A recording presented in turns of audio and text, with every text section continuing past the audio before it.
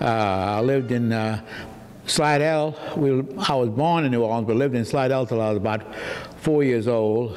Then we moved to New Orleans, back to New Orleans, and went to school at various public schools, grammar schools, and then went to Fortier High School and Warren Easton. Then went in the Coast Guard at 17 years old. Couldn't wait to get in. In those days, things were very much different than they are today, I'm sure. Not a lot of people are waiting to get in. In those days, everybody wanted to get in the service. And when we went out to the Philippines, pardon me, the Hawaiian Islands, and we had some new Higgins boats, as they're called. In those days, it was LCVP. It was a 36-foot landing barge. She carried, I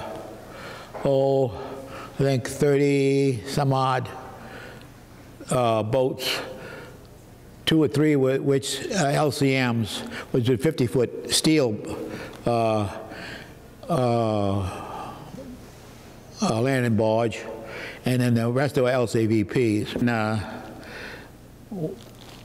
we started off, the first invasion was the invasion of, there was the invasion of Macon and Tarawa. Anyway, and we went to Macon with Army troops, which was about 40 or 50 miles from Tarawa. Tarawa, yeah. And the Marines went there. Now, the Marines had, I believe, 50 miles made a big difference. We had no trouble getting on the beach.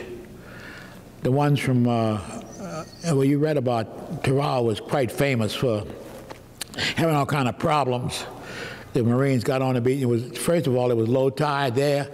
Where we were, it was high tide, only 40, 50 miles apart. But that's the way it was. And what we call the way back.